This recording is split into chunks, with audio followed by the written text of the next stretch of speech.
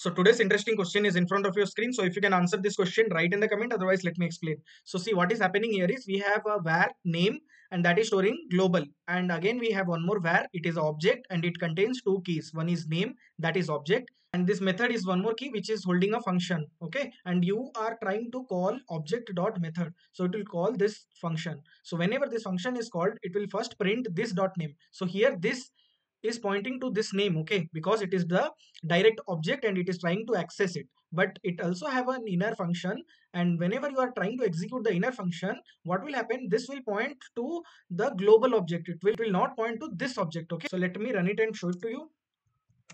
You can see object is printed for first line and at second it is printing undefined. This is happening due to the global referencing. Okay, this is referencing to the global object, okay, not the object in which it is contained. So for this kind of interesting knowledge videos, please subscribe the channel and like this sort.